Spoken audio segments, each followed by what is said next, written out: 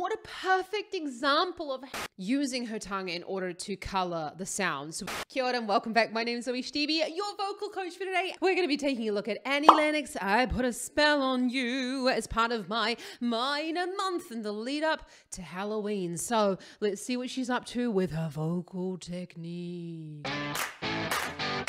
Before I get to the video, I just want to say check out my free singing lesson available in the description below.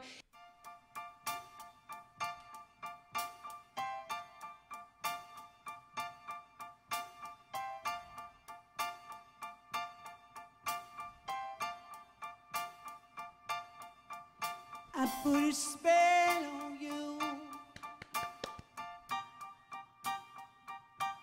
because you're mine.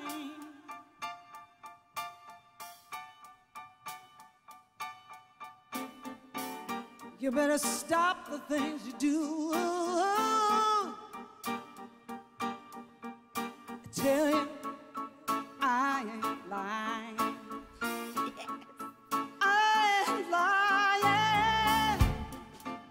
No, I can't stand it. You're running around. You know better, Daddy. I can't stand it 'cause you put me down. Oh, I put a spell on you.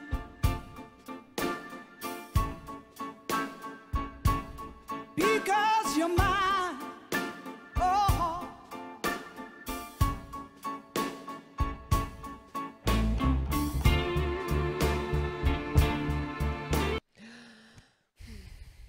Annie Lennox is one of the most amazing singers. There's lots of amazing singers out there, but I just really like her tone just captures me every single time. Honestly, I know I said it like as a bit of like a plug for my singing lesson, but literally we are going to be talking about her tongue. This is so cool.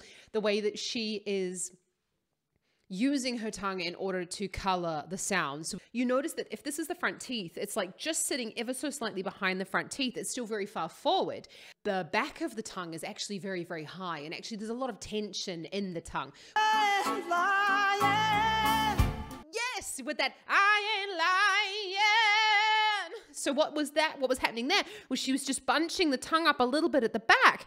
You could call it like drive or something into the sound. That's sort of like a little bit of tension that's coming on in there. We're going to go into some more exercises about the tongue later on, but honestly, check out the singing list in the description below because I talk about exactly this. You know I can't stand it. You're running around. You know better, Daddy. I can't stand it 'cause you put me down. Oh, I put a spell on you.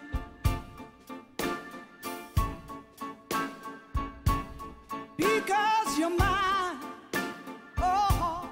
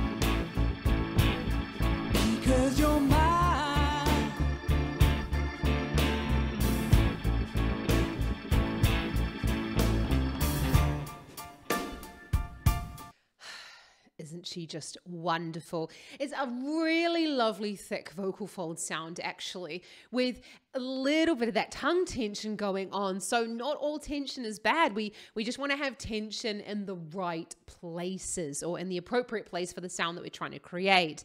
So Annie Lennox has that very famous, slightly darker timbre to her voice. Now that's created by slightly lowered larynx as well as this tongue tension.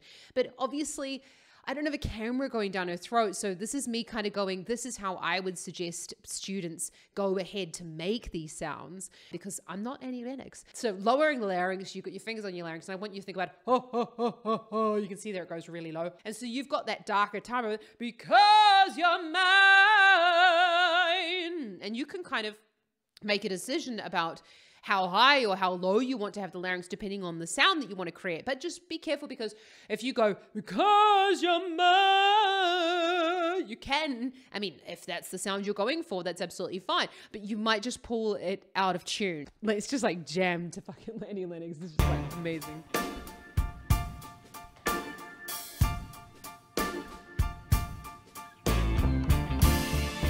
You know, I love you, I love you, I love you. I love you anyhow, and I don't care if you don't want me. I'm yours right now, but it's a spell on you, because you're mine,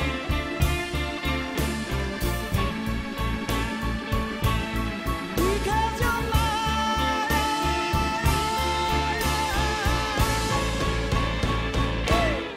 Because you're mine. Woo! Oh,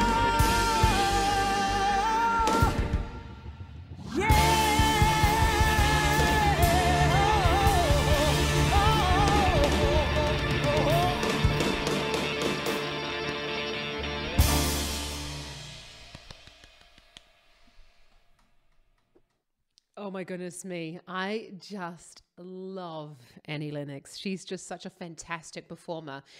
And what a perfect example of how you don't need to sing really fucking high in order to do a good performance. I'm so sick of people talking only about range. It's like all about range. Where's my range? Just, it doesn't matter, people. Annie Lennox, though, lovely dark timbre. She is clearly an alto. But do we care? Do we care that there's like not these screamy high notes? No. Work within your range. Change songs to fit them. But let me know what you love most about that performance, because I just like love Annie Lennox. She sings with every fiber of her soul, I feel. It's that like X factor that we talk about of like not really knowing what it is that makes her so watchable, but she just puts it all into it, and she's not over singing, because sometimes when you do put all your energy into it, it can end up being that you sing a little bit out of tune and stuff. She's just wonderful, so committed, absolutely stunning performance. But I'd love to see what you loved most about it. Check out some more awesome performances over here by the fantastic Diana Ankurinova, who is also a wonderful, well, she's a contralto, but she's also got a lovely lowered larynx if you'd like to learn a little bit more about that. I'd love to see her next time, though, so hit that subscribe button, give this video a big thumbs up, and I'll see you around here. Happy singing, ka kite anō.